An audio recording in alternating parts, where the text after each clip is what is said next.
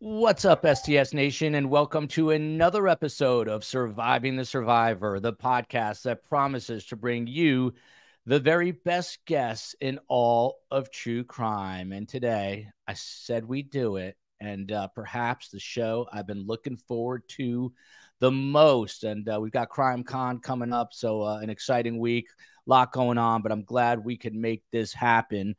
Before we introduce you to our best guest, our best four-legged guest, the end of a 2-week manhunt for Pennsylvania fugitive Danilo Cavalcante centered around a tactically trained canine named Yoda. The 4-year-old Belgian Malinois is credited for bringing Danilo Cavalcante, 34 years old, into custody as he attempted to crawl through underbrush, still armed with a rifle he stole from a garage. And when Cavalcante refused to respond to officers' verbal commands, a border patrol team, a special team known as BORTAC, released Yoda to pursue him. And we all know what happened next. Yoda latched onto that leg, also to his head for a moment. And there in the background, you see Nate, who I'm about to introduce you to, our best guest today. Canine Nate and Houston police officer Paul Foster. Officer Foster, you see there with the hat on, he's a 16-year veteran of the Houston Police Department. A member of STS Nation recommended him. I reached out, and he said, got to get permission. I said, no problem. I said, I've got Phil Waters on the show every Friday. Within 0.3 seconds, we got permission. So Detective Phil Waters, I texted him right away. The guy's got pull, and this is thanks to Phil. So Officer Foster has been a handler in the Houston Police Department Canine Detail since 2014. That would be 9 years. Nate is his second SWAT/patrol canine since becoming handler.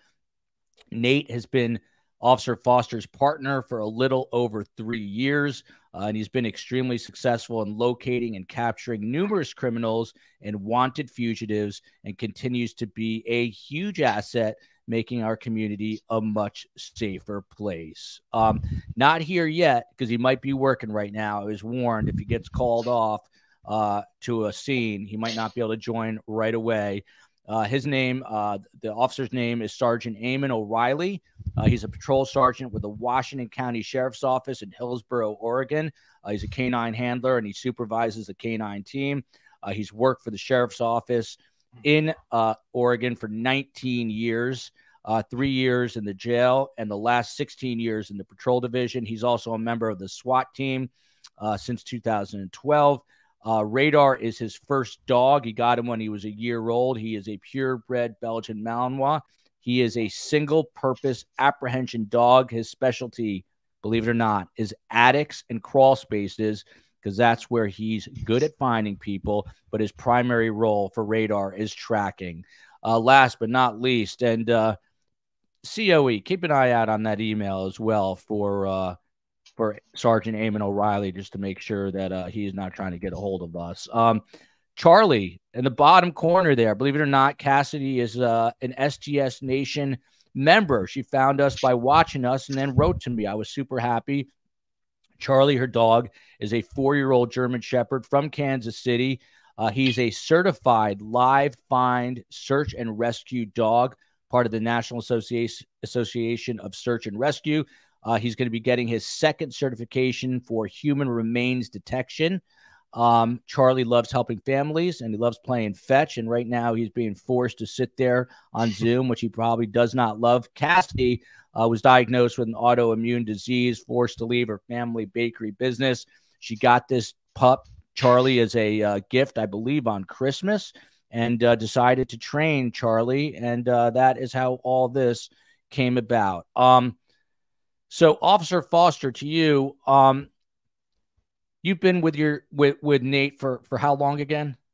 So almost 4 years now. 4 years. And do you truly consider him your partner, the same way you would another police officer in the force?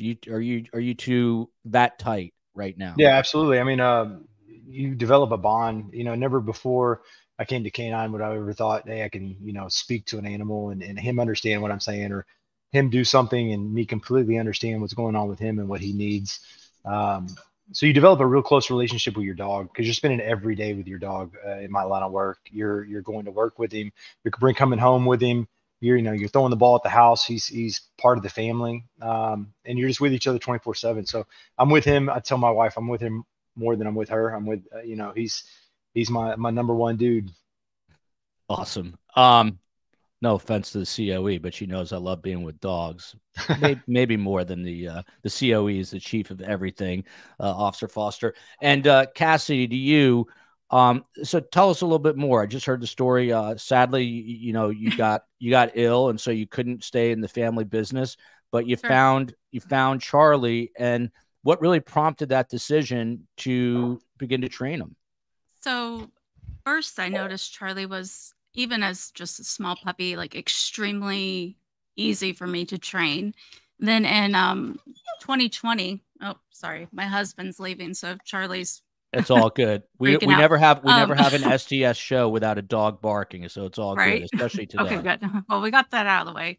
Um, so in 2020, a little girl named Olivia went missing here in Kansas City, and I wasn't working. I I don't know. I just felt like maybe there's something that I can do to help. And unfortunately, she was found deceased. But I, just tried to keep her in the back of my mind and reached out to Kansas Canine Search and Rescue of Kansas, based in Wichita. Um, and they just kind of took us in and trained us. We've also done some specialty training with Robert Naziska at the National Canine Facility in New Mexico. Very interesting. Yeah. Officer Foster, back to you. So on STS here, we were following. There was this case, and I don't know because you're a busy working police officer, but there was a case out of Pennsylvania. A fugitive was on the run for 2 weeks. He escaped from a prison after murdering his girlfriend and being convicted to prison for life without parole. And it was this guy right here. Let me just get rid of this comment. These are the photos. This is Danilo Cavalcante on the left, wearing an Eagles sweatshirt that he stole. And there in the middle, circled, is Yoda. He works for BORTAC, which is the Border and Customs Protection dog. On the right, you see the suspect being walked out after a medical check. I know you weren't there, but what? How did they utilize this dog? Because they were sneaking up on him in the early morning hours when he was asleep. Is this how you would use Nate as well in a sort of a precarious situation? They knew he was armed with a rifle, and they unleashed him literally on this guy who obviously he got to and latched onto that leg. But is this the type of situation you would use Nate in? Absolutely. We've used Nate in numerous situations pretty similar to this. Uh, they're a modified SWAT team. They work just like we do and utilize tactics the same as us. Uh, I'm pretty familiar with BORTAC and a great group of guys, and their canines are top notch. Um, you know, Anytime the dog is utilized to search for human odor. So it's not like, what a lot of people think. I was watching the news and it just drives me nuts. Everybody putting out their comments and these news anchors thinking, oh, we can just give the dog the piece of clothing. Hey, go find this guy. And that's not how it works. These dogs that we have, they're trained on odor, but it's trained on human odor. So all of us sitting where we are, we're putting off human odor constantly. The longer you're in one space, the more odor you put out. And so these dogs will actually track that, and they track fresh vegetation. So every time you take a step in grass, you break blades of grass. You mow your yard, that fresh grass smell. That's what the dog's smelling, just amplified. And so he can actually track through wooded area, through disturbed vegetation, and actually pinpoint where the source of the odor is coming from. They're trained to engage the decoy, is what we call them, or suspect, as soon as they locate them. So it sounds like he did an outstanding job. Those guys are professionals in every sense of the word. It's a very unnerving feeling going in after an armed suspect. We do it here in Houston day in and day out. These dogs are a great asset to our program, and are able to locate these suspects, 15 times faster than what we ever could, and a lot safer as well. These armed suspects, as soon as they get bit, a lot of times lock up. And they don't, they just stop what they're doing. So, there's situations where they don't, but in this situation, it worked out great. The dog sounds like he got a great leg bite, which allowed these guys to put him in custody pretty quickly. Well put. It's starting already. We've got a lot of women in STS Nation. Cute dogs and cute Officer Paul, too. He's married, so back off, ladies. We'll have to let the dogs loose. But you bring up a good point, and this would be so hard for me because I'm an absolute huge dog lover. In this particular situation, Officer Foster, you know that this guy has just stolen a rifle, and he's murdered 2 people, one in Brazil, and he's murdered one in the United States, and it was his girlfriend, and he stabbed her 38 times in front of her children. So this guy is a bit of a Looney Tune, kind of dude, and can become unhinged. How nerve-wracking is it for you when there's an armed suspect, but you got to let Nate loose and know that Nate is potentially in the line of fire? Yeah, I mean, so these dogs are great tools. Like I said, that he's my partner. I love this dog, more than I love my wife's dog, little dog at home. It's just like we develop a bond with one another. So you never want to send your dog into a losing situation. So we take every opportunity to gain the upper hand, just like these border attack guys were doing, using drones, using any FLIRs, I'm sure, infrared, anything they could do to get the upper hand. They were going to use, and it comes down to, if somebody's dedicated, we have to use a canine. I can, as sad as it is, I can replace Nate tomorrow. If he gets shot in the line of duty, killed in the line of duty, I can replace him with a new dog that will do the same job that he does. However, I can never replace another human life. I can never replace another officer who's working right along beside me. So you really have to take it in perspective. And as a handler, you kind of have to put that in the back of your mind. You don't ever want anything to happen to your dog. Nate was stabbed in 2022, almost lost his life, took 12 inches of a butcher blade to his chest, and almost died. Never in a million years would I put him in that situation, but he saved an officer's life that day. I can, if Nate was to lose his life that day, it would be traumatic for me. It'd be very hard to deal with, but it'd be much harder to deal with talking to that officer's family and explaining why he's no longer with us. Wow. So you said it was 2022 and he was stabbed. Can you tell us a little bit more about that story? What was what were you called out to? What was the scene? So we went out for basically a robbery in progress. There's a male that was attempted to carjack some people. Officers see him. They get into a foot chase, pretty substantial foot chase. They lose him at one point in an apartment complex, and he pops up again and takes off down the road. Well, as I was arriving to the scene, I see this guy's little scrawny guy running down the street, wearing a hoodie and some shorts, and nothing in his hands. And I was thinking, oh man, this is gonna be an easy one. I've had ones that are a lot tougher than this. And he runs right in front of our vehicle and runs into a backyard. I park and deployed K9 Nate, and we go approach the fence, and I'm thinking, okay, there's like 6 officers behind this guy. Somebody's bound to catch him. He's in a tiny backyard. The yard had a detached garage in the back, and the guy was just pretty much circling the detached garage, trying to stay away, attempting to get over this pretty tall 12 to 14 foot tall fence. Well, he disappears behind this garage, and they had been chasing him in the backyard for probably 2-3 minutes. So an officer was about to, moving towards the corner of the garage to go back there and go ahead and grab the suspect. He had nowhere to go. I told the officer to stop, threw Nate over the fence. Nate hit the ground running, took off after the suspect, and when he rounded the corner, I heard a screech and knew something wasn't right, because either Nate it doesn't ever sound like that, and I could definitely tell it was Nate. Come around the corner, and weapon pointed at the suspect, and as I'm slicing the corner, I catch out of my left eye the suspect's coming up with a knife and about to come down on the suspect, and he looks come down on Nate, and he looks at me. Start to give a good squeeze of the trigger, and guess what he did? didn't want to have anything to do with it. Threw the knife. Went ahead and started giving him commands. I could immediately see arterial spray from Nate's chest. What happened is as Nate's coming around the corner, the suspect took a good uppercut with the knife into Nate's chest. It hit the left breastplate, center punched him, went underneath his, luckily it bounced off against his chest plate and went underneath his left arm, severed 7 arteries, severed his chest muscle. He lost a substantial amount of blood. Called Nate back to me. He was just had come off the arm bite. He had actually made contact with the suspect's underarm. Called Nate back. He staggers back. I go ahead and grab him. I still got an armed suspect in front of me. Suspect complies, puts up his hands. I start communicating with the guys, hey, we got a knife on the ground. We got the suspect, he's compliant. They went ahead and put hands on with him, and I carried Nate back to the car. As soon as I put up my hand over his chest, I could immediately feel arterial spray.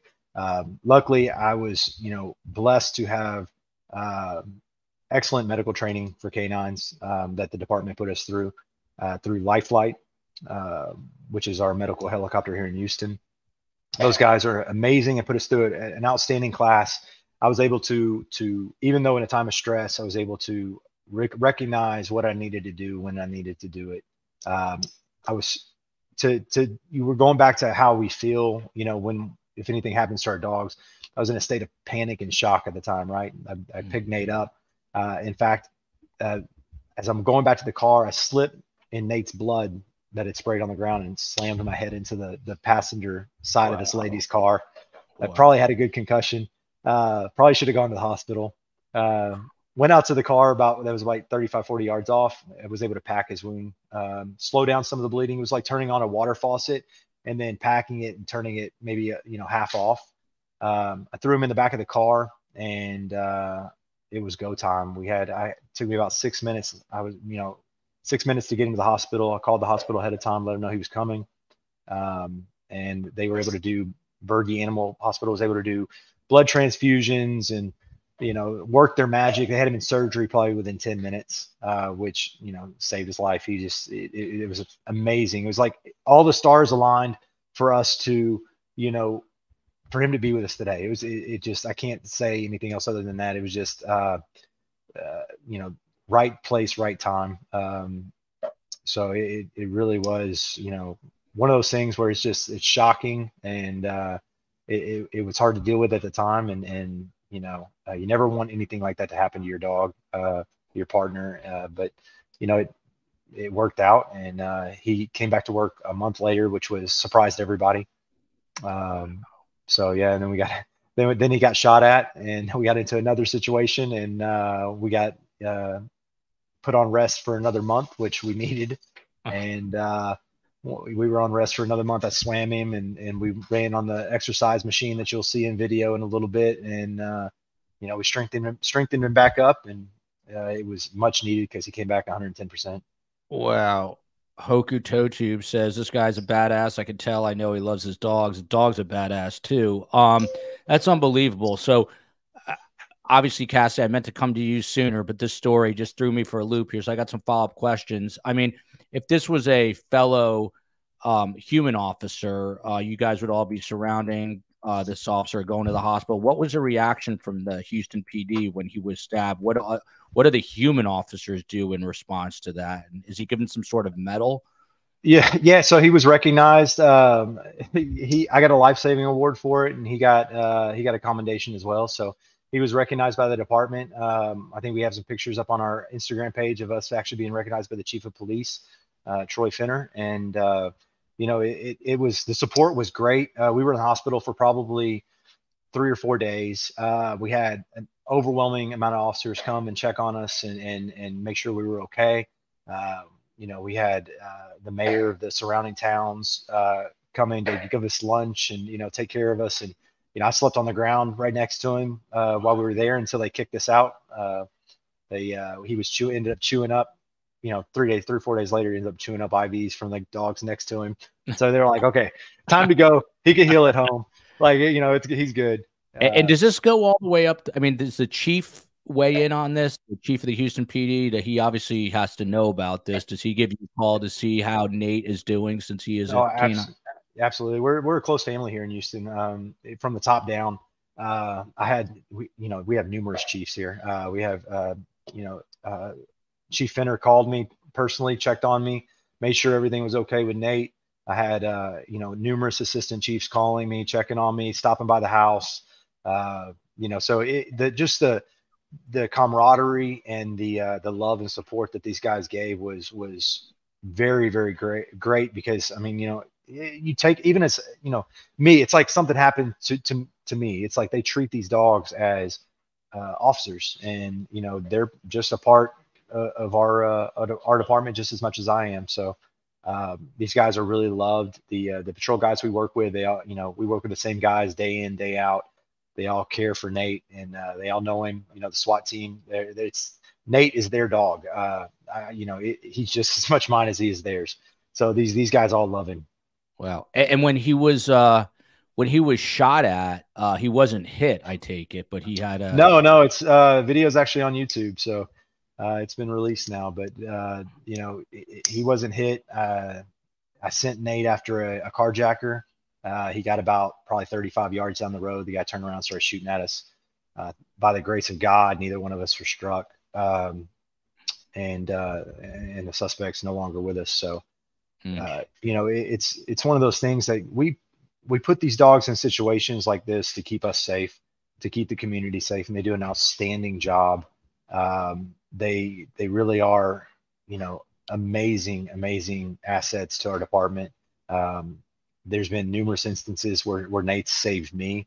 My previous dog, T-Rex, same thing.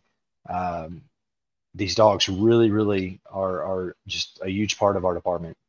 And I want to circle back and hear a story about how Nate did save you. But let me get over to Cassidy for a minute. So Lori Clarkson writes, and Officer Foster just talked about this. I've heard of differences between bloodhounds and German Shepherds and Belgian Malinois.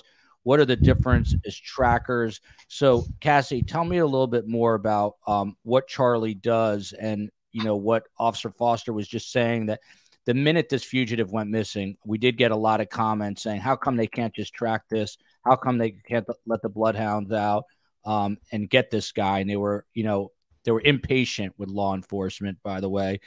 But explain a little bit about how the tracking side of this works, if you can. Sure, of course. So a lot of times, I think in the media, the term bloodhound is used now to really just describe any kind of trailing or tracking dog. I know on our search and rescue team, we don't have any like actual bloodhounds. They're all shepherds or labs. I think the difference between the three breeds is temperament and drive. It's probably just situational depending on the dog, as far as what the handler or trainer is looking to do with him. As far as why they didn't send the dogs in right away, I mean, do we know that they didn't for sure? I don't know. We don't know, but I did speak to someone because they at first they didn't have anything to like run a scent off of. Okay. So yeah. Once it went a few days and he left some clothing behind, I think then they started to try to track him. Right. So not all dogs require a scent article. Charlie is trained to find any human odor. So if there is, a giant wooded area like he was probably in, they wouldn't necessarily need his scent article if the dog is trained to find any human odor. However, that could be problematic if the dog is, also apprehending someone, and if it's trained to just find any human odor, how do you know it's the right one? So you're right. They probably were waiting until they got some of his clothing articles for the dog to use, just to make sure that they had the right, person. So if I can step in, it's all about tactical advantage here.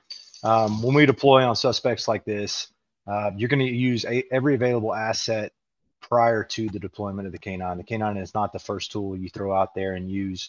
You're going to have drones, you're going to have robots, you're going to have other aircraft and things like this. So the search is going to be slow, very, very slow. And everything you do is going to be very methodical and just very, very slow. We have a lot of patience when it comes to this, especially, I mean, you know, I have a feeling they knew exactly that he was inside of their perimeter.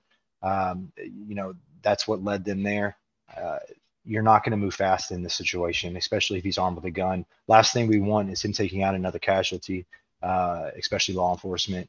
You know, when we can have the upper hand and we can have the advantage by putting our tools to work and slowing down. And, you know, I understand, like, you know, media and just community gets impatient with the way we work and the way we do things. I mean, we're on SWAT scenes that can last, you know, 9 hours, 12 hours, and the guy's in a house where we know he's there. So we're going to use every available asset first before just sending the dog in. You'll see, you know, you can go to police activities, you know, YouTube page and look up tons of tragic videos that will involve canines. And, you know, a lot of the time, the reason the canines get injured or killed is because they rush, they push. And, you know, as law enforcement, we have to tell ourselves, and we have to train in it to slow it down and to start to methodically clearing and methodically searching and do it the safer way. We have technology, which is amazing. It makes our job a lot easier, and it's a lot safer for the dog. So, you know, going back to, I guarantee this dog is not a scent-driven dog as far as, you know, where he's a bloodhound. Bloodhounds are typically what you would think of as a bloodhound, where you give him a scent article and he's able to distinguish that article from any other article. You can give him my shirt and he'll, you know, I can go 4 days later and hide somewhere and he's going to find me because he has that scent recollection. These dogs are not that way. This dog, Yoda, is not that way. I can 100% guarantee that. He's trained off human scent, human odor. And in order to find human odor, you have to have the presence of human odor. So if this guy, they have to know exactly where this guy was, where he walked through the woods, where he made, you know, in order to actually track the suspect. So they're most likely using him as an air scout in this situation, which means the guy's sitting there in one area. And like I said earlier, he's putting off a ton of odor. He's filling up the area pretty well with his odor.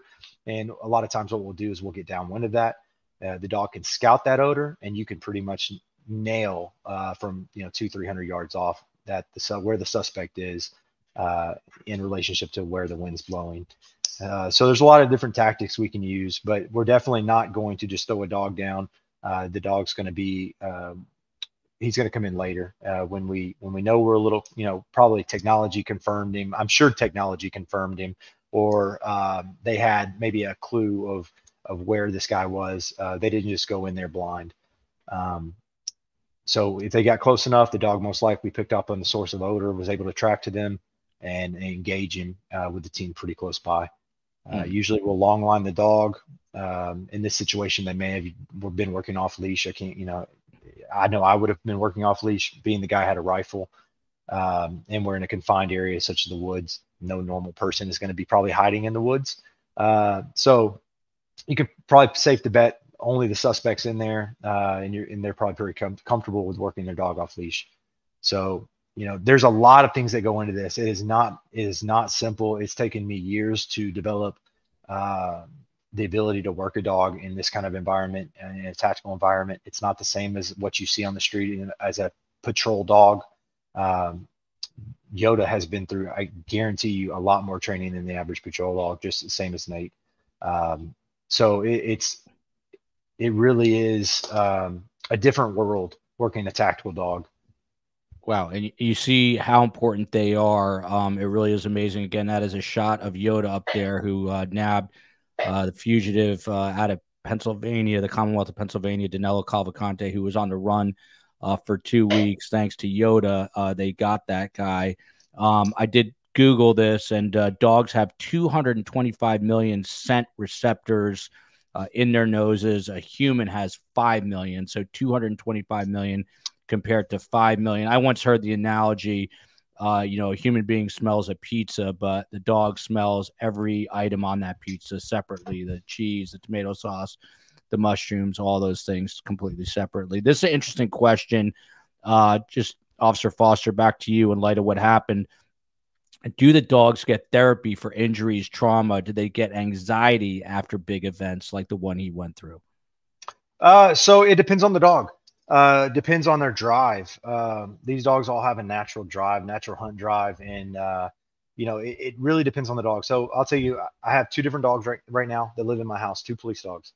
One is a retired police dog. His name's T-Rex. He had a bone cancer, a very deadly form of bone cancer in his leg. They gave him a year to live.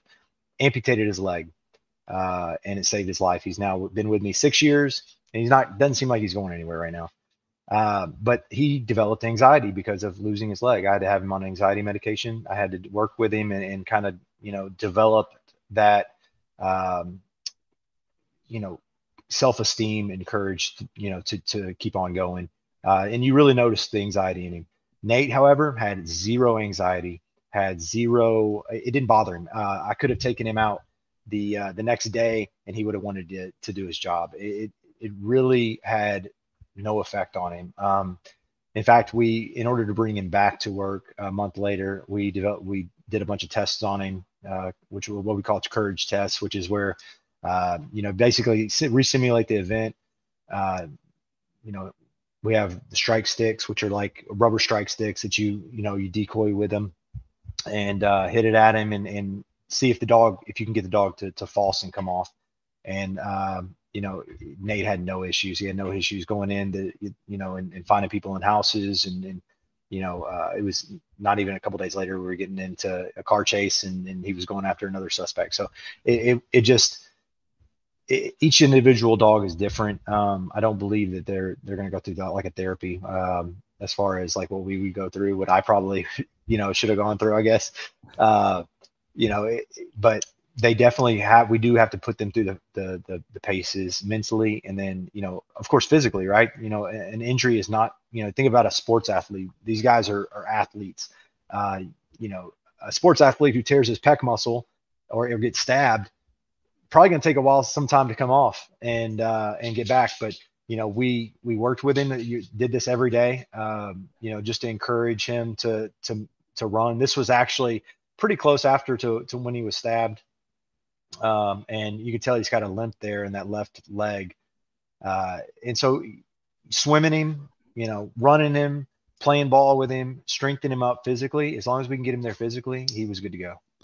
And Shaquille O'Neal, the best name in all of YouTube, he said he wants to see how these dogs are trained. You're looking at Instagram video of Officer Foster and his canine Nate right there in action. What are you doing with the little chew toy there? Is that to keep them on focus? Yeah, so we basically train these dogs. Are like I said, they're driven to work, right? But they're driven for a toy. Everything's fun for this dog. We make everything we do into a game. Whether it's biting a suspect, it's a game. They're not angry with the suspect. They're wagging their tail. They're having a grand time, but it's a game. We've made it into a game. So you see me here with the tug. I'm making what we're doing right now into a game to get him to actually do what I want him to do, which is exercise. So I make it fun for him. He enjoys it. He likes it. And we do that, and he's got this Kong that he's got in his mouth. This thing, he lives or dies for this thing right here. So, I mean, he'll do anything for it, but we train them so that, I may not have a decoy, somebody in a bite suit in front of me, but if I can have this tug or if I can have that Kong and I can perform the same actions with those two things, with those two articles, then I can train him to do anything I want on a suspect or a decoy. So we play a game regularly where we take the Kong, I get him into a heel and I throw it. I'll send Nate on it as I would a suspect. As soon as, he gets very, very close, I'll call him off of it. I'll down him right in front of it. I'll recall him back to me. Now, how this works is we do this 2 or 3 times a day of big, fun sessions. And when it comes to putting somebody in a suit or having a suspect, it rolls right over. And I can send him on a suspect. I can down him at their feet. I can recall him and, he'll never touch them.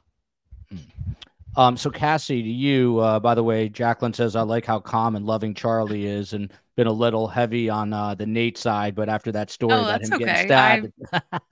I'm a regular fan, so I'm just like, Please tell me more. Well, I'm glad you are here. So Yes. I have so many questions. I asked STS Nation to write in, and we haven't even gotten to pretty much any of them. But how does Charlie know kind of the difference between work and play? How do you delineate that for him? For him, because he is also my pet, which is a major, major, major difference between him and these badass officer dogs. He's a little more soft. But we have rituals. So, you know, he gets a harness that is only for his when he's going out on a search or practicing. He has a certain toy that is his reward for that one specific job. That's his favorite toy, and that is the only time he gets it or the only time he sees it. You know, he has his search commands that are all different for each job that I'm asking him to do. It's just mainly each ritual helps him kind of know, like, oh, hey, we're going to go out and work now, even down to I use a different leash. And tell us what we're looking at now, because this is some training video of Charlie. What's he doing here? Yeah, sure. Here I was just working on some basic obedience with him. It's important for him to, you know, be well behaved out there, and trust is really important. You have to trust your dog. So just working obedience with him, you know, quite often helps us with that. He is just great. And then also the sit. And right here, yeah, this here with a sit and stay. What are you doing that's making him sit and then stay, sit and is it just hand commands right at this point? So he has a verbal and a hand command. It's a combination for each sit and down. That way, if, you know, I'm out of his eyesight, he still can hear it and perform the command, especially if we're, you know, out in the wilderness doing a search. It's important that if I tell him to stop, he stops, because we don't want him to get hurt while we're out there. Such a good boy here. Yeah, he is. To you, Officer Foster, someone just asked and said, I hope that these dogs wear jackets, you know, vests. So here we go. All right. Okay, so this right here is bulletproof. It's stab proof, stab resistant. It's a canine made by Canine Storm. They're very, very pricey. They were priced around like $3,500 each. We have a great organization that has donated to our entire unit. We have actually two Canines of Valor, and Christina Roof, who helps run that program. They're a nonprofit, and they donate these vests to agencies all across the United States. Christina really, really cares about, you know, canines and the police dogs. And so she's donated this vest to Nate. We started off with Nate, and then we've now vested our entire detail. And then we have our Houston Police Foundation that assisted with Canines of Valor to supply us those. So they are, they're amazing. You know, before Nate got stabbed, we did not have them. I had a vest that weighed about 13.5 pounds that we would throw in on a SWAT scene. It's 100 degrees here in Houston, 105. I think it was 110 like last week. So you can imagine wearing a 13-pound vest on a dog and trying to track or do anything with him.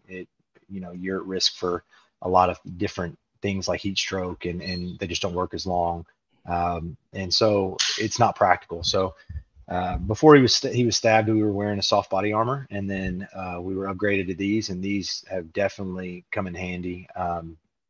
I know there's been dogs across the United States wearing these, and you know, one's fallen off of a second floor and hit rebar and survived. And I mean, there's all kinds of good deals that come from this vest. So yes, Nate doesn't leave home without it now.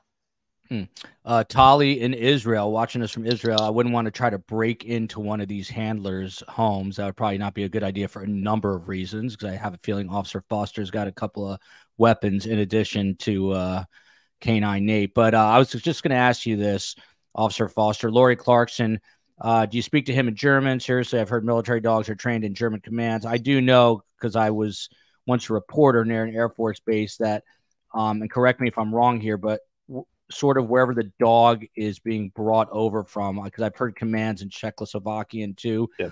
Is this common to give commands in foreign languages? Yeah, absolutely. We get these dogs in, they come from, they spend about a year. We usually get them around 11 to 14 months, just so you know, and they come over with some basic commands sometimes. Most of the time we get green dogs that have no obedience. They just know the attack command. That's why a lot of times our bite command is given in German or Dutch, or we have one dog in French. So that's why a lot of those languages are spoken to the dogs, is because we get them from overseas. Reason we get them from overseas and not here in the United States is because breeding requirements overseas are a lot stricter, and health issues with pure bloodlines are a lot better over there than over here. So that's why we purchase our dogs from overseas, and then a vendor will actually sell them to us here in the United States. But yeah, the language is just where they come from. There's nothing special. It's not, hey, the suspect doesn't know the commands. My dog, most of his commands are in English because T-Rex was in 3 or 4 different languages, and so I picked the easiest ones to remember from him, which are all in English, and kind of ran with it with this dog. He was green with it when I got him. Pretty much the only commands that he has in a different language are his out command and his bite command. Everything else is in English, and I've done that because we operate on the SWAT team where any one of the members on the SWAT team can operate Nate. So if I go down, they can pull the dog off, simply by telling him to let go. They can manipulate him and point him in the direction of the suspect and give the command to apprehend the suspect, or they can, tell him to search, or tell him to do different things. So there's a lot of different things that are in a basic language that we teach these SWAT operators, because the SWAT operators are not canine handlers, and they don't really care to be. So teaching them in the simplest form, and then teaching them how to do my job, it makes it for us, it's a big advantage, because I don't have to be in the front of the stack. These guys can operate me and the dog from the rear and still get the dog to do what they want him to do. And Cassie, do you? I assume the training is constant. So are you out with Charlie every day? Is it? I mean, it's you're never done training. Is that correct? Right. Yeah. We always, you try to keep up on it. I train with Charlie. I try to do a couple hours a day, a couple different search problems for him or obedience. But daily is important. Moto says here, do you volunteer, Officer Foster, to take on a police dog, or are you assigned this job?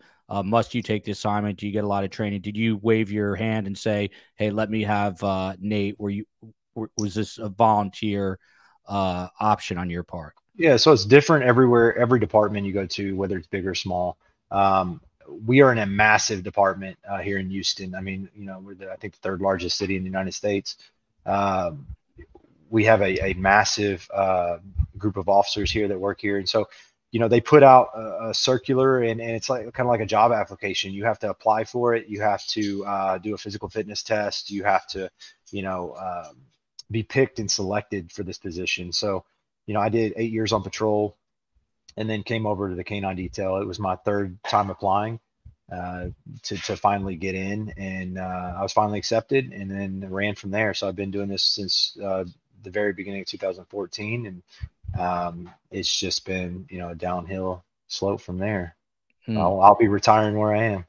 Yeah, awesome. That's amazing. So you mentioned you might get yourself in trouble, because I'm going to ask you about it. That canine Nate saved your life. Can you tell us when that was? What happened? What were the circumstances?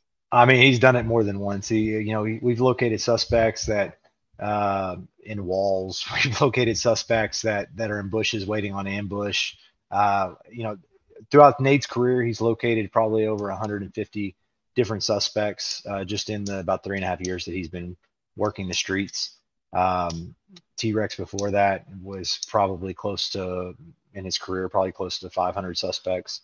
So, I mean, these dogs get a lot of work here in Houston. I would say they get probably the most work in the United States.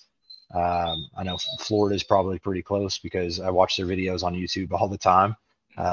So, I mean, we get a lot of work. We put down a lot, probably a good, 3 to 4 times a day. We're out searching. Each individual canine handler is out searching for a suspect. and I'm probably doing, you know, anywhere between 5 and 15 SWAT operations during the week. So, you know, these dogs get used countlessly. We're always working, very rarely home. So yeah, I mean, it's a nonstop. Does he have a switch? Like when you get into the patrol car and he goes into his cage, does he know that, or the kennel, does he know that now it's work time? It's more environmental. I could turn him on right here, and you know, if there was someone here, I could get him to do his job. Is that on a command? How would that work? Let's say someone broke in right now. What would you do? Would you give him a command? So let me okay. So when you're driving home, right, and you exit your freeway, okay, you know you're going home. Yeah. Okay. So does the dog. I can exit the freeway, and he's like, oh, I know I'm going home.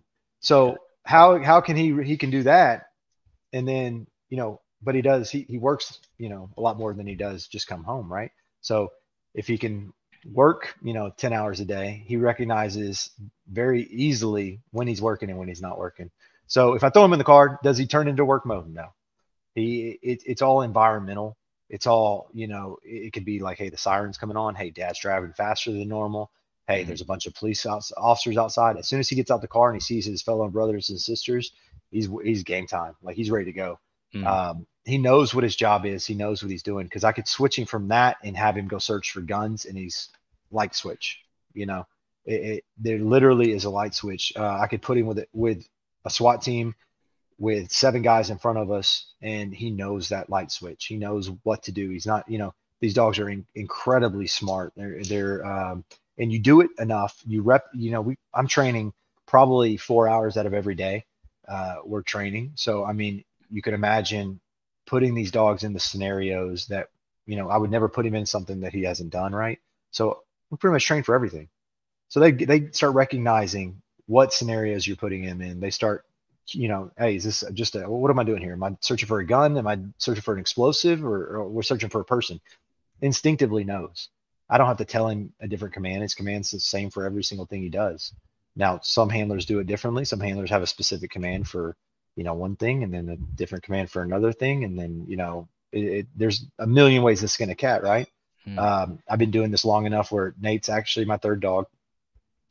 So each dog was different, right? T-Rex needed a command for search, for like finding a person. And then he needed a separate command for hunting a gun, or a separate command for hunting a explosive. So he was one of those dogs you really had to give him those separate entities and tell him, hey, there's a difference between searching outside in a yard, and there's a difference between searching inside of a building. Here's what I want you to do, and here's the command for it, right? He was that way.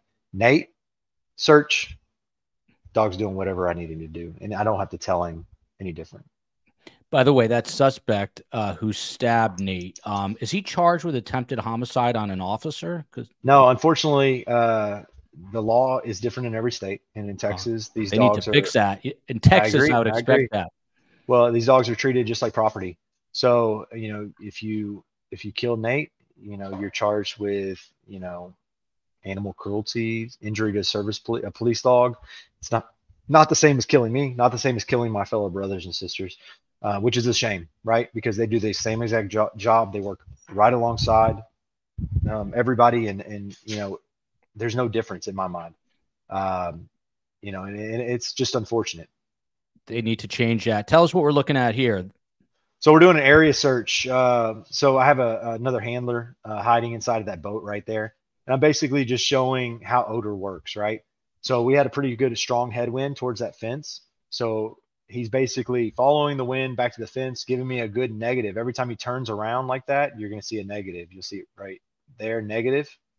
So negatives is how we read the dog. Like, see, he's giving me, hey, someone's maybe in this boat up high. He's going to give me another negative. Negative comes back to the source. So I would never let him search this long for a suspect. Okay. I pretty much right at the start of that video, I'd have been able to tell you where the suspect is, that he's in the boat. This was an unknown search. So, you know, he knows where he is. What's he doing there? Right there. Are you telling him to sit there? Yeah. Just tell him to sit. I don't want him. So with Nate, I don't want him animated. Nate is a silent alert dog. We send him into a business, and say suspects hiding in a closet, I don't want the dog to give away our position by barking and give away his position by barking. The dog's going to remain silent. He will give me a silent alert just by either scratching, showing interest, tail up, ears up, and looking at what his objective is. And I'll be able to, you know, I can tell exactly where the suspect is based on his behaviors. So some dogs, a lot of guys train for, you know, barking alerts where, hey, the dog finds the suspect, he barks, yap, yap, yap, yap, yap. And that's their alert as, hey, the suspect's right here. Nate is more, we have to remain in visual eyesight of the dog and watch his behavior and mannerisms, because we want to be as quiet as possible. A lot of the guys, I would say the majority of the people we go after are armed. And if the dog sits there and barks, you get shot through the door and give away the team's position that we're even there. So I want a silent dog that does his job and is able to locate the suspects. That's what you're seeing there. Wow, that's amazing. So, I mean, the same question I asked Cassidy a while ago, the training never really ends, right? I mean, he's pretty adept at his job right now, but just to get to the level where he can alert you in a silent manner, that's like another tier of training, right? Yeah. Yes. So, I mean, not only that, but he's laser trained. Yeah. You know, got a laser on the end of these guys' gun. You search, I've got six doors in front of me and I want one search. They laser it and he goes right to the door. I mean, I've used this tool right here. It's an e-collar. He's wearing an e-collar, and there's a tone that it makes when I push the button. That tone gets him to come back to me like he just did. I don't have to say, hey, Nate here in a building and try to get him back. He could be 6 rooms deep and I want him back, and I hit that button and he comes right back to me. Or I can, you know, vibrate the collar and he downs wherever he is. So if I send him into a room and I need it guarded because it's an unknown and we've got to clear up to him, so I'll down him in the room using the vibration function, and you know he stays there until somebody either pops out or we come get him. Wow. So there's these dogs. Nate has an immense amount of training in him, and there's things that, you know, a normal patrol dog wouldn't necessarily need. But yeah, I guarantee you, the BORTAC Yoda had a lot of this training. Wow. Cassidy, to you. So, Charlie is trained in search and rescue, but now you're going to train him in being able to search human remains. How do you do that? How do you train to search remains like that? Well,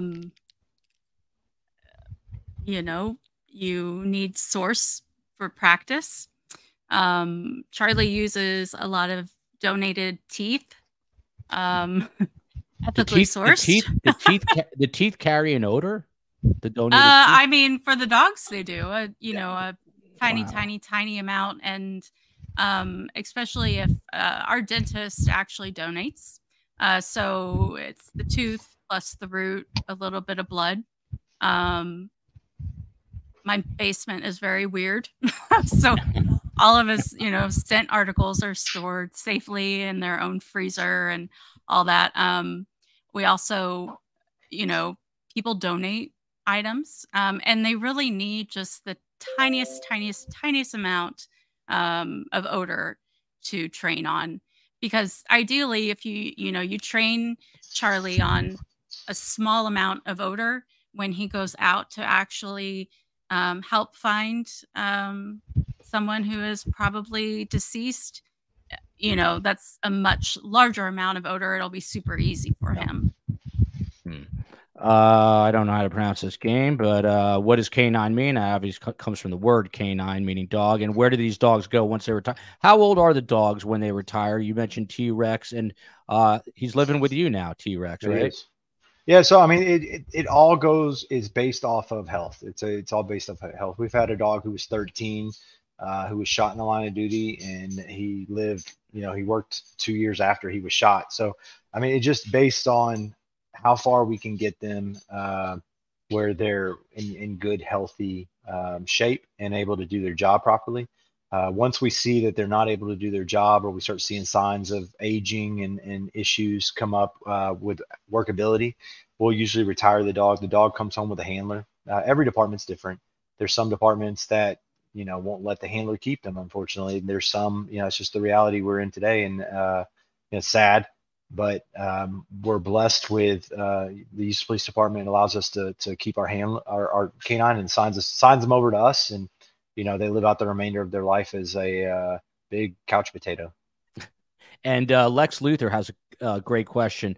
Are canines on the unit strictly male? Are there female working dogs? No, there's females as well. We don't have any currently. We have had one in the past, and usually the reason why is most of our dogs are not fixed. They're intact. So as you can imagine, you get into a training environment where you're trying to keep the dog focused on, doing his job and learning new techniques and refining. To have a female present is hard, because if they could smell, the tiniest of tiny things, and find suspects hiding in wherever they're hidden, you can imagine they can also smell that female dog. So males being males, will get distracted. So typically we try to only get male dogs. That doesn't mean that if a jam up female dog comes along that we won't snag her up. Hope 46 SF. What a great show, Joel. COE and Space Coast. So creative to have dogs and handlers on the show. So one of my favorites so far. Joel, bless you. The COE is on my case. It is we're working a lot. If you guys can help support the show either through Patreon or becoming the YouTube member, that would help us a lot. If you can't support us that way, please go to the audio portion on Apple, Spotify, Audible, and please give us on Apple 5 stars. That helps us just as much, but we would greatly appreciate that. Officer Foster, Nugget, that is Detective Phil Waters' dog. Nugget weighs about 3 pounds. It's a Chihuahua. That's a lazy ass. Never wakes up during our show. Talia in Israel says, thinks Nugget was a canine in her past life. I can't make fun of Phil because Phil is the real Magnum PI. Speaking of this, by the way, even Officer Foster said, look, I might get called out. I'm on SWAT. If something goes down, I might have to run. We're on call 24 hours. So we were supposed to have Sergeant Eamon O'Reilly on from Oregon, and this is Radar. It was just COE and I are in sync. Officer Foster, take a look at this. This is Radar, the other dog. What kind of training is this? Obviously, it's bite training there. They thought it would be funny once to put me in a suit when I was working in Tucson, Arizona on an Air Force base, and they had the dog bite my groin area. That was not a lot of fun. But what's going on here? What are they doing? It looked like they're just working on apprehension work. Probably like a small building search where we send the dog in on his own. A lot of times we do this type of training where the handler will remain outside the building and we'll send the dog in. Builds like courage and just consistency with the dog. You're gonna send the dog in. They're gonna become less reliant on the handler, which you never want the dog to be too reliant on the handler. So it looks like here they're just doing control work. Control work is where we're trying to cap the drive of the dog. So you have a dog that is in nature wants to do what he wants to do. And what he wants to do is play tug of war with that decoy. So what you're trying to do, and the goal is for that is, hey, I'm going to tell you when to either engage that decoy, or I'm going to tell you not to engage that decoy. And what he's doing here is reinforcing hey, you didn't touch the decoy. Guess what? Ooh, good job. Is that what flies into frame right there? That's a toy. That's a call. Yeah. Okay. And then we have one more Radar here. If you can walk us through this. This is pretty wild. Mission Impossible. This is Radar with his handler, Eamon O'Reilly. Yep, a skill we will probably never use, but it's one we always train. Repelling. And what is scaling? Repelling. So you're just going to repel with the dog. Yeah. So the harness I actually have is going to be the same harness he's wearing right there. His is just in black. It's a repel certified harness. We'll work on different techniques to get the dog to lower the dog to the ground, either between your legs, behind your back. Just different ways to get him out of a helicopter if we have to move from point A to point B on a bird. So you always train for something you're probably never going to use. This is one of those situations I don't think it's ever been used in the history of law enforcement. Really, it probably has, but not anywhere I've ever heard. But it's a good skill to have, especially most likely you're going to be repelling out of a helicopter. It's kind of what we train for, the same deal. What's up, O'Reilly? It looks badass. And there is Sergeant Eamon O'Reilly, if I'm pronouncing correctly. He's a patrol sergeant with the Washington County Sheriff's Office in Hillsboro, Oregon. Sarge, were you guys just taking down a suspect or what? No, just more mundane police duties. Most of my job is pretty boring. So meet Officer Foster with the Houston Police Department. He's also a canine handler. His canine is Nate. And then we've got Cassidy, who is training a search and rescue dog named Charlie. But since you're here now, Sergeant, is it pronounced Eamon? Am I pronouncing that correctly? Yes, sir. You got it right, Eamon. So tell us, how long have you been with Radar, and what's Radar's primary, duty? Yeah, Radar's been my partner for coming up on 9 years. He is an apprehension dog, so his job is to locate fresh human scent. So he's a tracking dog, basically. A tracking dog. And how often? There's some video of him right there biting a leg. Yeah. By the way, Sergeant O'Reilly, when you give the bite command, does Radar clamp down and doesn't release until you tell him to? Is that how it works? That's basically the goal of police canine work, is to hold. It's really to distract and to hold the suspect. We're not trying to do damage. We're not trying to, I mean, it's going to cause injury, but that's not the point. The point is to hold the suspect so that the police can then come detain that person. And it's very distracting to have a dog attached to you somewhere. Mine prefers legs. Wasn't intentional. We didn't train it that way. That's just what he developed, a love for legs. But yeah, so it's going to cause a little damage, but the whole point is that while the dog is biting someone, it gives the police the opportunity to move in and then take control of that person. So typically one bite is great. Sometimes it's two bites, but it's not two different places. A lot of the times the dog will go in originally for its bite, and it'll only get a frontal bite, which is the front teeth, the canine teeth. And we're looking for that dog to rebite. And so they're going to bite in the same place, but a little deeper in the mouth. That's going to help them control that limb or whatever they're biting, and not tear as much flesh. The front teeth, the canine teeth, that's where most of the damage happens. The rear teeth are just going to hold on to that person until we can detain them. And Officer Foster, when Nate bites down, do you generally hear a yelp from the suspect? Do you usually hear something? It's surprising. I think the past two we've had were completely silent. One being in a closet on a SWAT scene on a 6-hour standoff. Sent him in, and he engaged the suspect. And other than Nate, doing his job and thrashing and holding on to the guy, there was no sound from the suspect. We had a similar one with a guy sitting on top of a rifle in a closet as well, probably a couple days before that. And similar situation, sent him into the closet. We lost eyes on the closet and didn't even know he had made contact or was on anybody. So sometimes you get that silent suspect, and then other times you get the ones that are just they're calling for blood, yelling and screaming and crying to mama. So it just depends. These dogs, they bite and hold, and we train our dogs to bite whatever's available. If they see, a hand, they're going to bite a hand. If they see, a foot, they're going to bite a foot. They're going to bite whatever they see, they come in contact with first.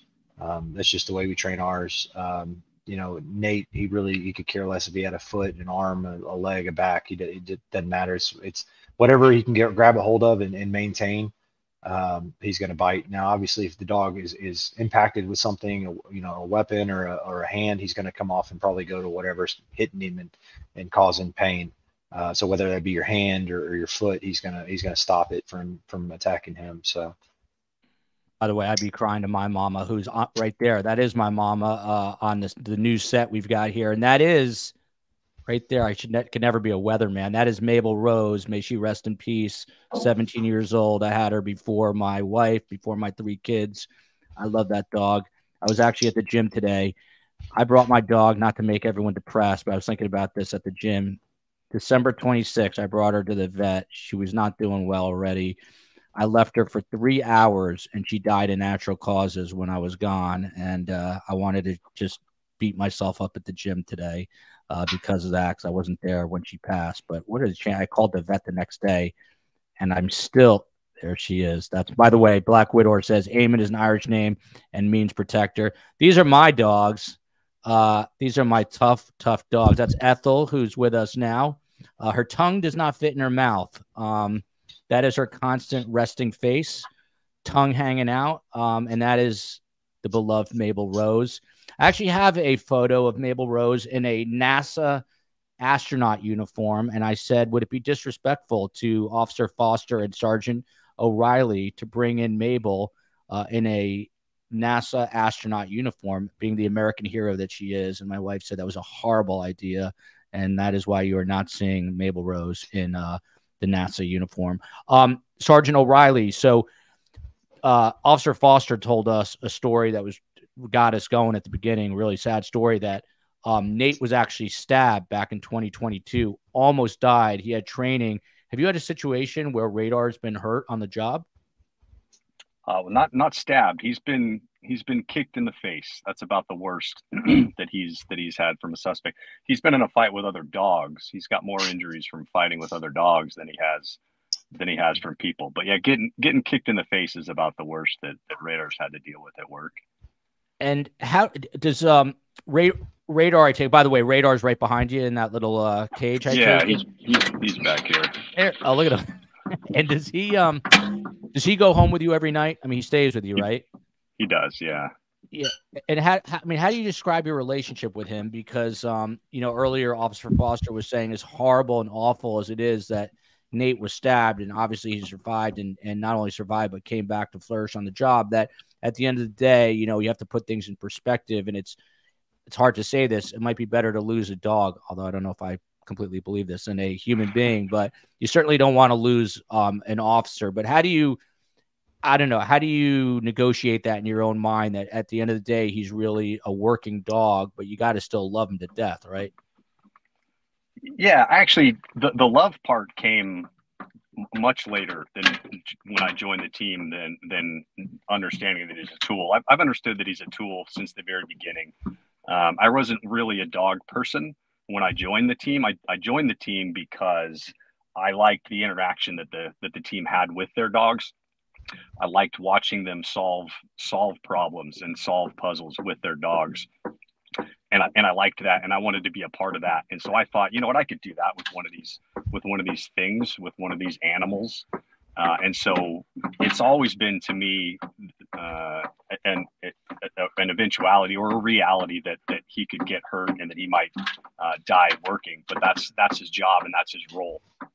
It came probably a couple of years into having him that I actually started to really enjoy him and like him.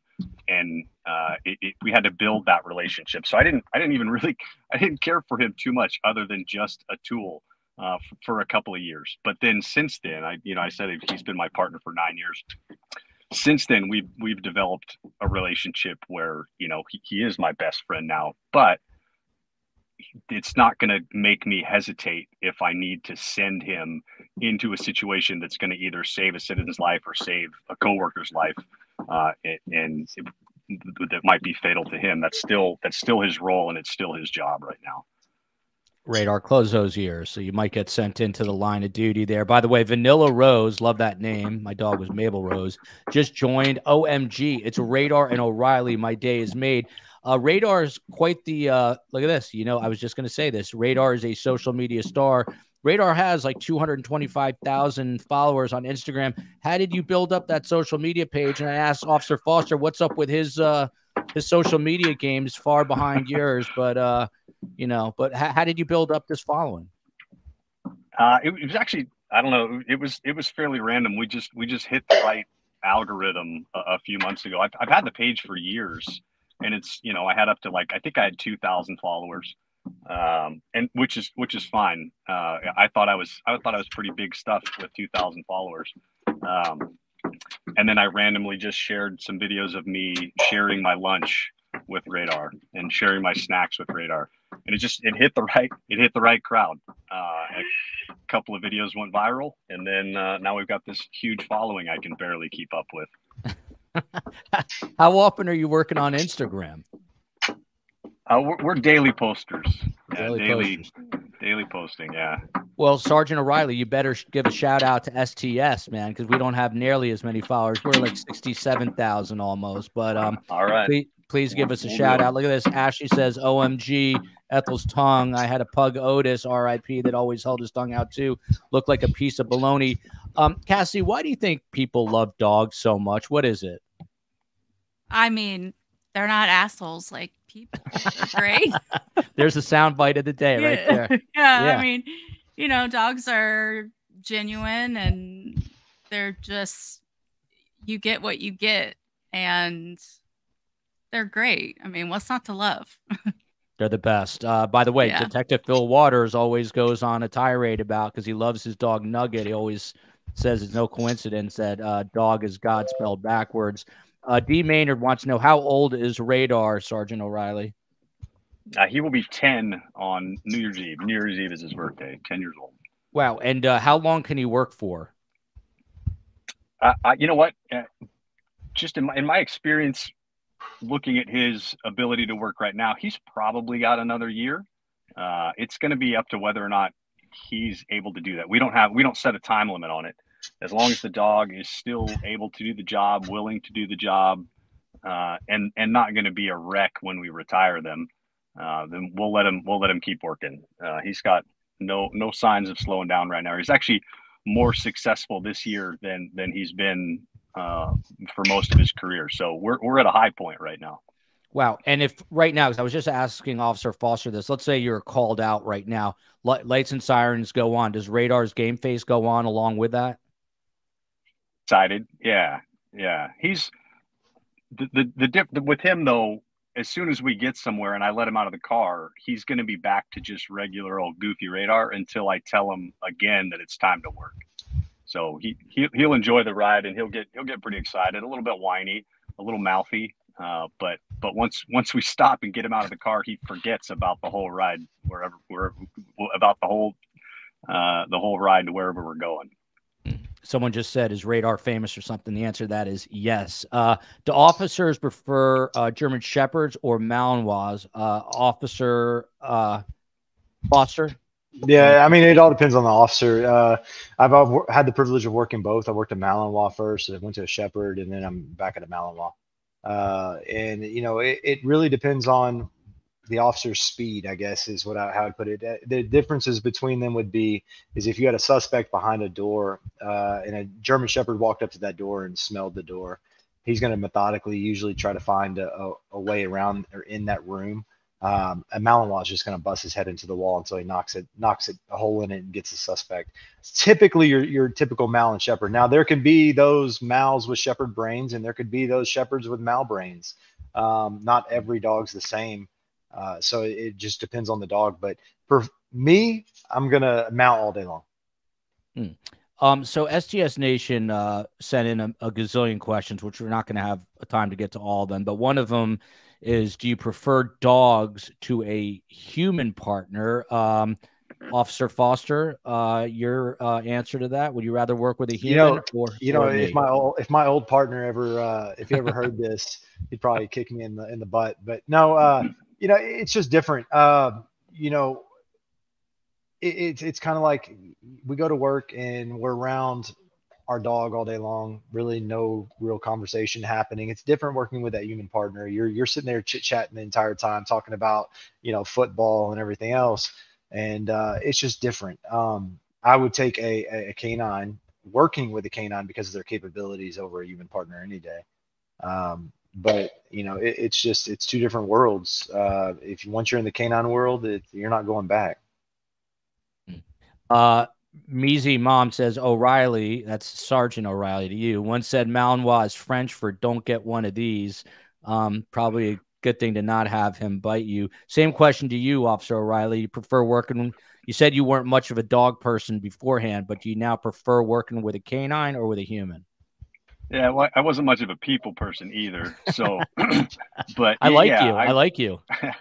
I would prefer working with the dog. We don't have partner cars at my agency. If you're not working with a dog, you've got nothing in your car. So my option is a dog in the car or no one in the car. And I love having the dog in the car. Dogs are, as a partner goes, dogs are predictable. Once you get to know him and once you get to know your partner, he's predictable. So I know what to expect from him. And if I get tired of him, I can just put him back. I put him back there and I close the door and I don't have to deal with him for a little while. So I'll take a dog any day. Jersey Jen Castaldi with the new photo. Question to the panel: what drew you, Officer Foster, to want to be a canine officer? You sort of look at Charlie's getting. By the way, Chewy has a huge billboard in Miami that says you don't let your human friends lick you on the face, which is true. You're kind of disgusting, but you do let dogs lick you. Highest respect to the handlers and the canines, Officer Foster. So it was a choice, I guess, at least in your department. So what made you make the decision to do it? These canines are capable of finding suspects that you never would have found otherwise. I was on numerous scenes with prior canine handlers back when I was working patrol for about 8 years, that these dogs would get to your scene and they'd find somebody that you're like, man, I never would have looked there. I never would have checked that. And so just seeing that over and over again and seeing the capabilities of the dog, it was like, you know what? That's what I want to do. I want to work with one of those guys. And then it developed into, oh man, I want to be that SWAT canine handler on a tactical team. And so it developed, I developed into a love and a passion of mine. And I just kind of, rolled with it, and I'll be doing it till the day I leave the department. Hopefully that is no time soon, because they need you. Officer O'Reilly here, Sergeant O'Reilly to me.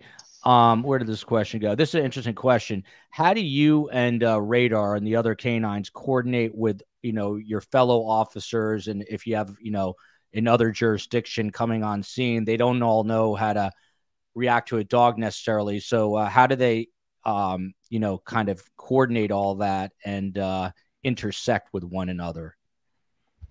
Yeah. So for us, depending on whether or not we know the officers that we're going to be working with, we'll give a little brief. We'll give a little example or an explanation of what to expect from us and what to expect from the dog based on the call. So, if we're doing a track, we do a lot of tracking up here. We do some building searches. Radar's pretty good at building search, but we do a lot of tracking.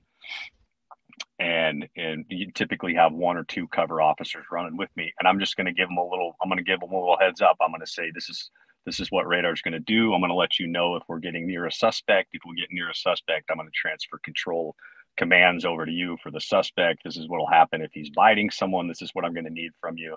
And so we'll give a little brief before we get started, so that the officers know what to expect from us during the search and once the search is done. Chelsea Whitaker all fired up because before you got on, Sergeant O'Reilly, I asked Officer Foster what happened to the suspect that stabbed Nate, and they said it can't be charged for attempted murder on an officer. The laws don't allow. What are the laws like in Oregon? It's the same here. It's just a dog.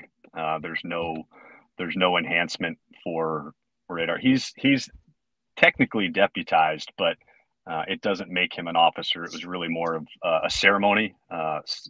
He's technically just a dog. So I can't protect him like I would be able to protect a person. And if he gets hurt, then it's just the same as someone hurting a neighbor pet. So Chelsea Whitaker says, Joel, please ask how we can help change the laws in Texas and Oregon for canines hurt on the job. STS Nation wants to help. Is there anything, Officer Foster, that the public can do to call their lawmakers and say, hey, treat these canines like human beings? Yeah, just that. Contact your representatives, contact the lawmakers and reach out and express your concerns with that. I will tell you, in my circumstance, the suspect that stabbed Nate got out of jail the next day and killed his father, and he will be serving probably a life sentence. So he will not be getting out of jail anytime soon. But I mean, as you can imagine, you just stabbed a police dog. You got out the next day on a bond, and were able to do something, like kill another human being. There's an issue. Yeah. So, there's an issue there. So yeah, absolutely. Reach out to your state representative, your congressman, and push the issue. I mean, the squeaky wheel gets the grease. So. By the way, present here says someone says loving Charlie. Then this person says dogs are smarter than some people. I would have to say most people. Sergeant O'Reilly, to you, how old does a dog need to be before it begins its work on the police force? People can start training them really young. It depends. Some agencies raise their own dogs and train their own dogs for puppies. We don't. We go to kennels and we typically we test and buy dogs between generally 18 to 24 months is about the ages we get them. I got Ritter at 1. He was 12 months old, which is pretty young for a police dog to start police work. He was a little bit immature and difficult to handle at 12 months, but 18 to 24, if for our agency and the way we do it, and typically in the Pacific Northwest, 18 to 24 months is when we get access to purchasing dogs for training for police work. Yeah, and ours is a little different. Ours, I mean, it's hard to get a dog at 18 months. Usually, all the good ones are taken up, so we're usually buying our dogs around 10 months, and having to train that puppy out of them, in a quick manner. So it really depends on who's selling them, what's available, because we're in a market that, we're fighting against the Department of Justice and Department of Defense to get these dogs, and they're buying all the military dogs pretty quickly, and so most of the good dogs are that we're looking at are probably pretty taken. So unless we get them young from these kennels, then we're probably stuck with the secondhand dogs. Let's go around the horn on this one. And I know these guys' time are all very valuable. So we'll start to wrap in a little bit. Aloha 808. How are their names chosen? How did you pick Charlie, Cassidy, for your pup's name? Charlie, I named after All Dogs Go to Heaven, of course. I don't know. I just picked it. I had no idea that he would be doing search and rescue and a cadaver dog when I got him. So. Yeah. And back to the now you're going to have them certified for human remains. Can you use an animal's remains to train a dog for human remains? You can't. No, absolutely not. Okay. I ask dumb questions sometimes. Oh, no.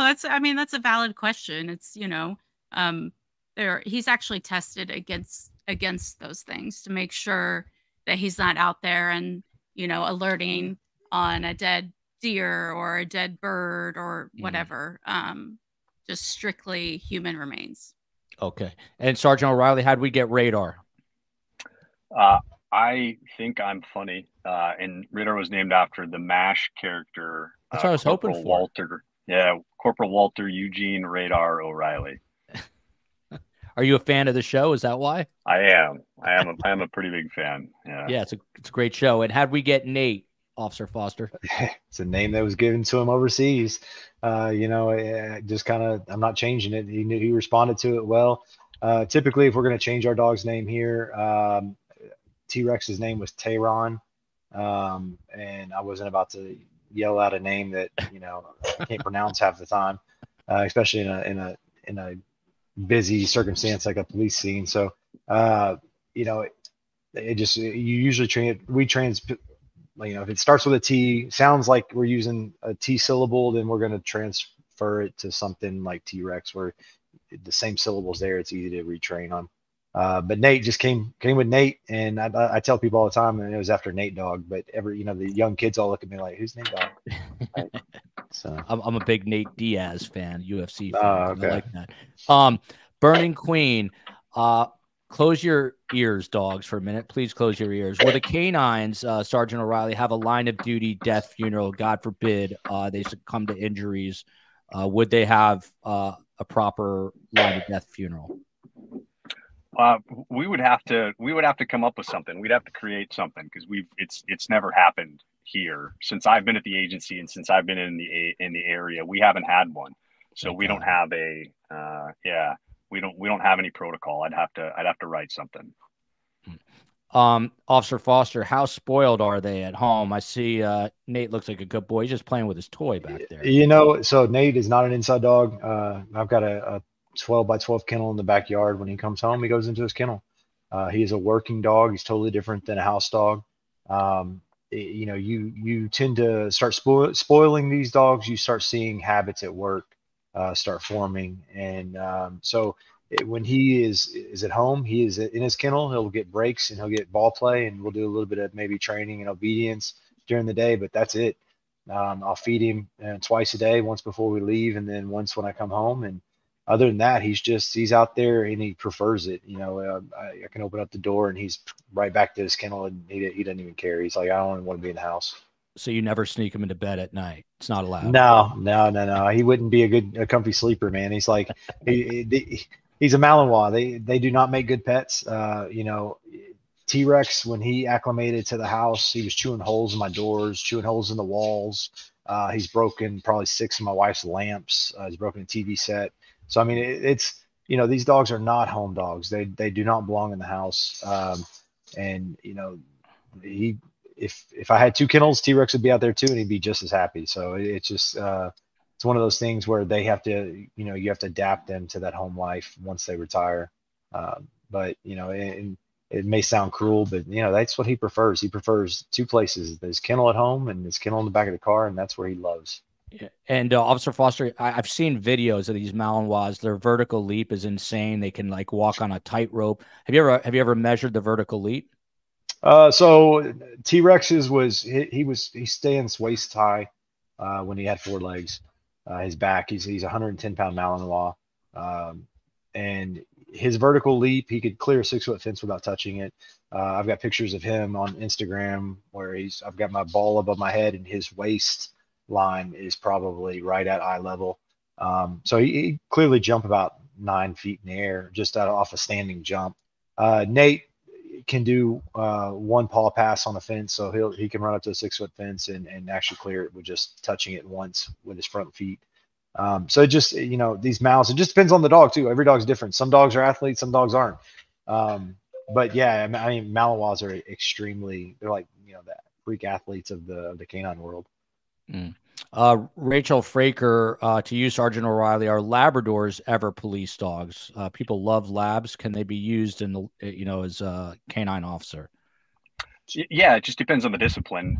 Labs can make fantastic detection dogs or drug dogs or explosive detection dogs. The 3 basic disciplines for law enforcement: the apprehension, drug detection, and explosive detection. And the apprehension is the only one we really need a dog that's able to be scary and bite people. The other ones, we call them floppy ear. The floppy ear dogs, they can be perfect drug dogs and explosive detection dogs. And Sergeant O'Reilly, something that we've been talking about, and I promise we're going to wrap up in a minute. By the way, shout out to D Maynard supporting us, becoming a YouTube member. Need that support. Patreon, YouTube member. If you can't do that, please give us 5 stars at Apple on the audio side. That would help us. It goes a long way. Fentanyl. We were just talking about this the other day, and I can't even remember the exact context, but it's a real problem on the streets. How big of an issue has it become in your part of Oregon? And can dogs help in any way in terms of detecting it? Yeah, it's killing a lot of people here. A lot of people. Just about every street drug you can get your hands on is laced with it, and there's no. It's a fantastic drug for hospitals where they can regulate it, but the guys that are making the street drugs, they can't regulate it, and it doesn't take very much to kill you. So it's killing a lot of people. And my agency has 1 detection dog. Dog's name is Mando, and Mando a few months ago got certified on detecting fentanyl. And so now he's a 4-odor dog now, which is heroin, cocaine, methamphetamine, and fentanyl.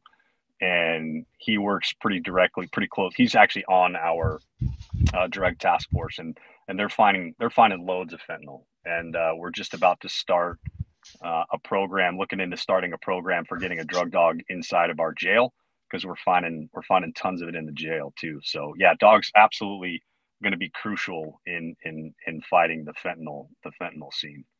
Yeah, Officer Foster, same question. How bad is fentanyl on the streets of Houston right now? Luckily, I do not have to do with anything narcotics. We have our own narcotics division that maintains I think they have probably 10 plus dogs. So thank God I don't have to mess with that stuff. We do come across it on SWAT scenes where, we're doing narcotic search warrants.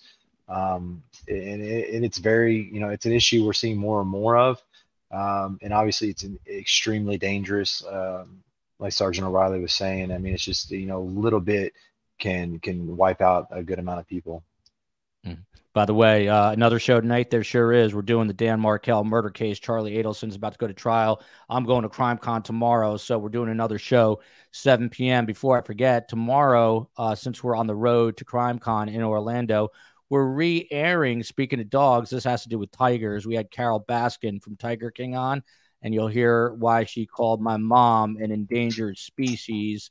We're going to release that episode tomorrow. T-Pain says Joel needs some coffee. I'll be all right. Final question or two. Back to you, Sergeant O'Reilly. How many days off does Radar get, and what does he do on his downtime? Does he read the paper or what? Much like Officer Foster, my Radar spends most of his time outdoors. He's an outdoor dog. He lives in a kennel outside, but he's got access to my yard. And he spends a lot of time running around the yard, terrorizing the chickens. I love to run. He runs a lot with me. And we don't do dog parks but we'll do some neighborhood walks now and then. But yeah, he's as far as Malinois go, he's a relatively chill Malinois, but definitely not allowed in my house. Poor Radar. So those who tuned in a little bit late, you're looking at Charlie with Cassie there. He is a 4-year-old German Shepherd from Kansas City, Kansas. He's a certified live find, search, and rescue dog with the National Association of Search and Rescue. That's who he's certified through. And he's going to be obtaining his second certification for human remains.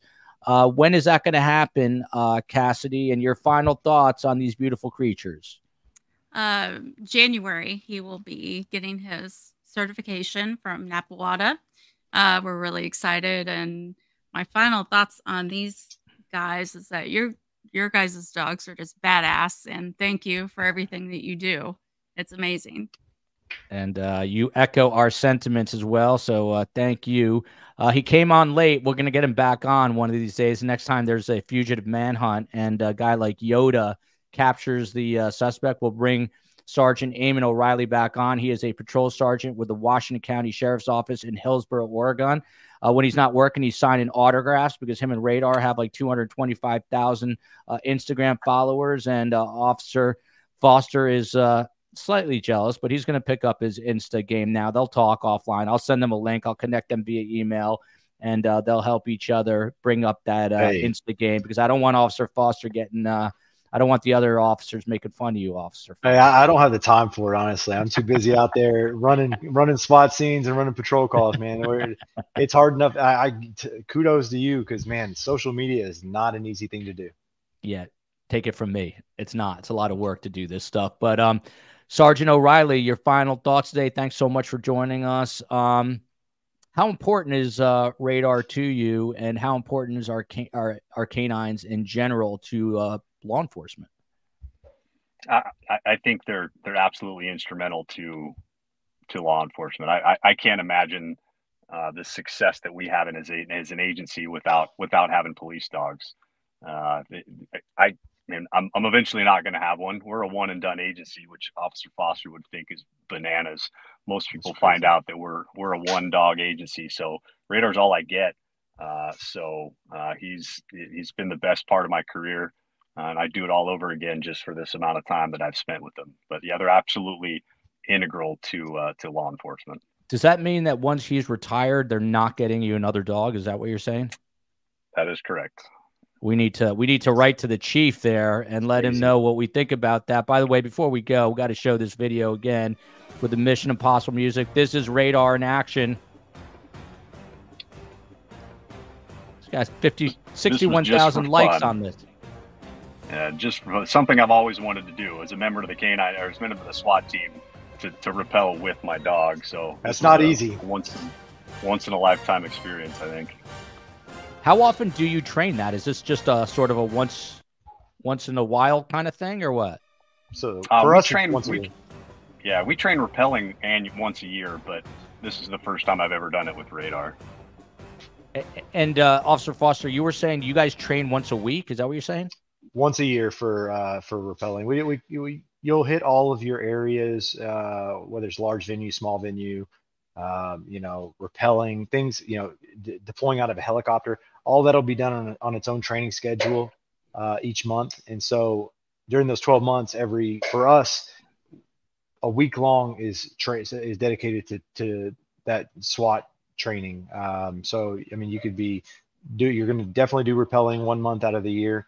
You're going to definitely do helicopter deployments 1 month out of the year. Fast roping, same thing. And climbing that ladder that he just did with a dog attached to you, that is not an easy thing to do. Not at all.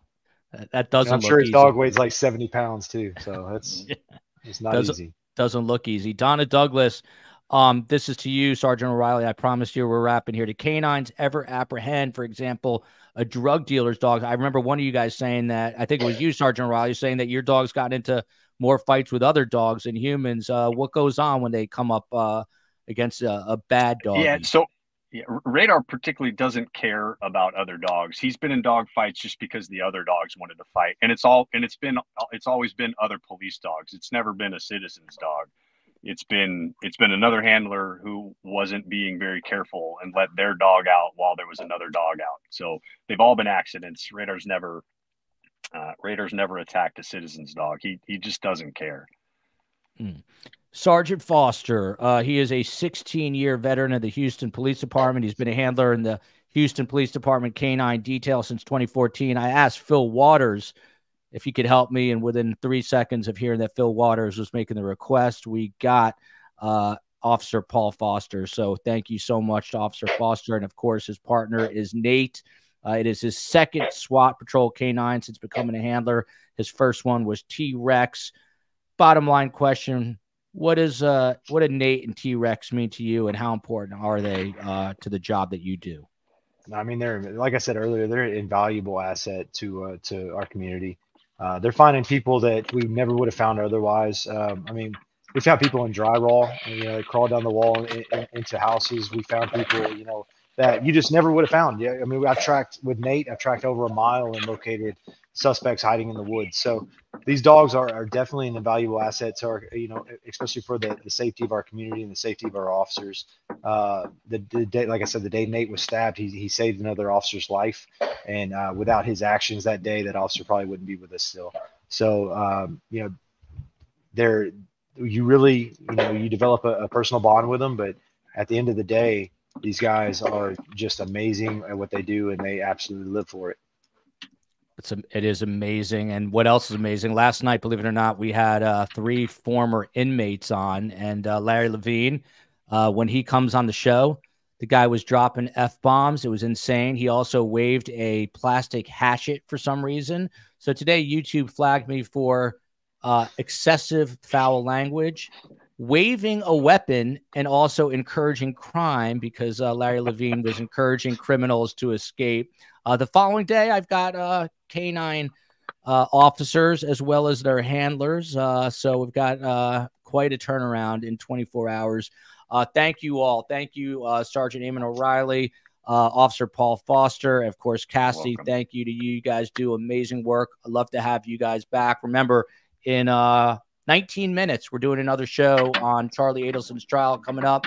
Until then, 19 minutes from now, love you, America. Love you, Houston. Love you, Kansas City. Love you, Oregon, and the great state, country of America, and everywhere near and far between. Till next time, guys, hang out 1 second as I click off here.